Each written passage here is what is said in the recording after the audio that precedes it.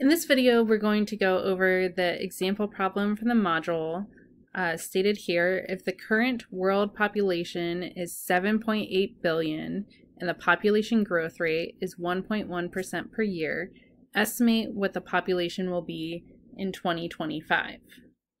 So if you haven't already, please pause the video and try to work this out yourself before continuing. The given information here is our initial population. Let's call that P1. Our starting population is 7.8 billion. And our rate of change, R, is 1.1% per year. So what we can do is we know what the population is in this year, 2020. And we can use that information to calculate what our population will be in 2021.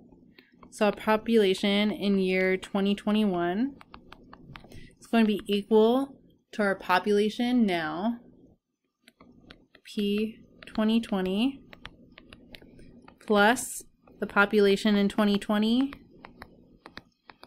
times our rate of change, where R is going to be 0.011.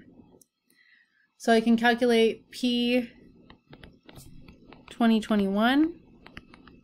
It's going to be 7.8 billion plus 7.8 times 0.011, which gives me a population projection in 2021 is equal to 7.8858 billion.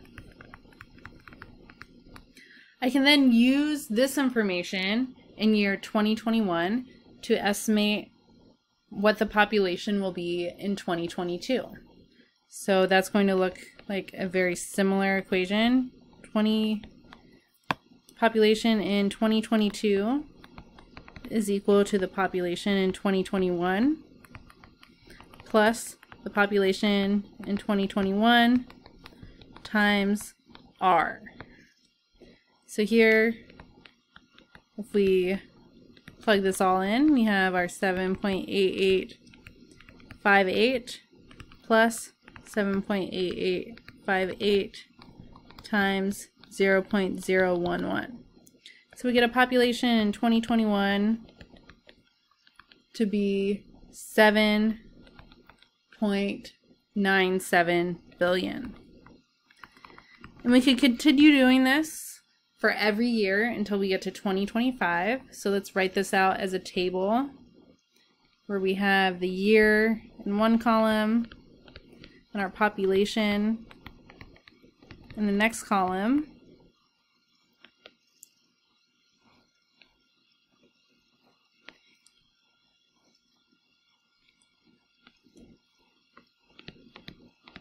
So 2020, 2021, 2022, 2023, 2024, and 2025. And our population, we started at 7.8. Then we calculated our next population was 7.89. Then 7.97. And then we can continue calculating, so I will use the information in year 2022 to calculate the population in 2023 to be 8.06. I will use the information in year 2023 to calculate the population in 2024. It's going to be 8.15 billion. And lastly, I will use the information in year 2024 to calculate the population in year 2025 to be 8.24 billion. So essentially what I've done is I'm using the current value, or using the current value of P, the population, to get the next value of P.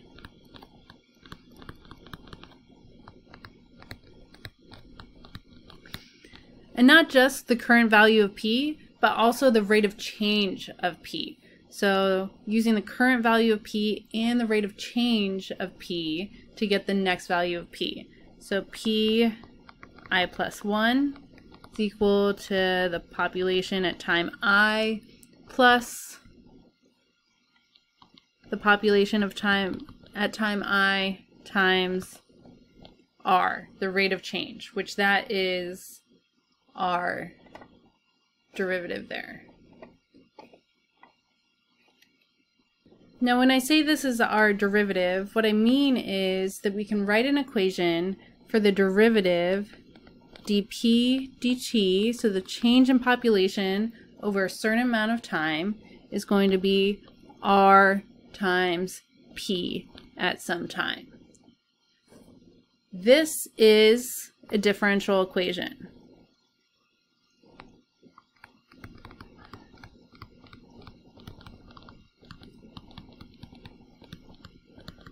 And if you've taken the class on differential equations, you might know that the exact solution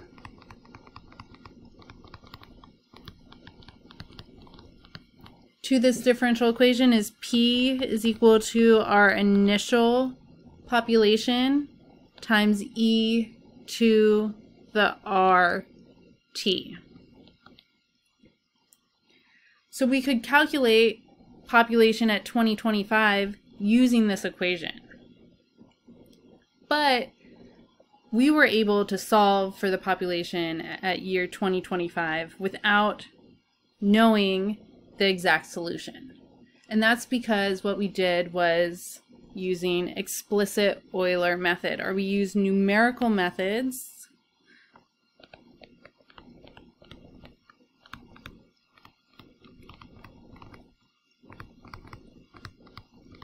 to solve this differential equation.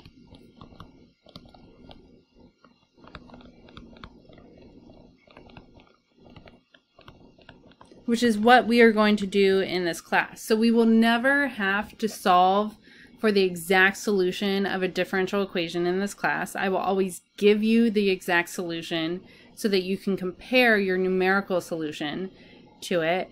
And we're going to use, always going to use numerical methods to solve our differential equations. So we've taken this differential equation, dp dt, is equal to RP. And what we've done is we've taken this continuous equation and we've made it discrete by evaluating it at certain points. So I can use the forward difference to discretize my derivative.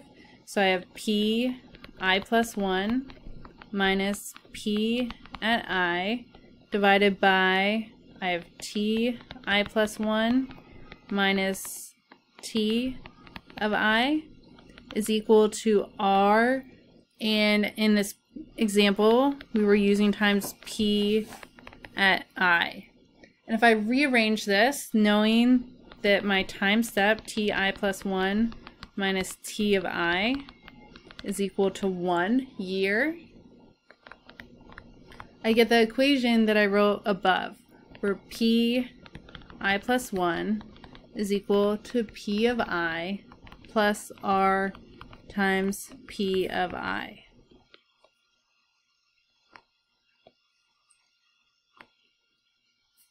And this is how we are going to numerically solve our differential equations. This method specifically is called the explicit Euler method.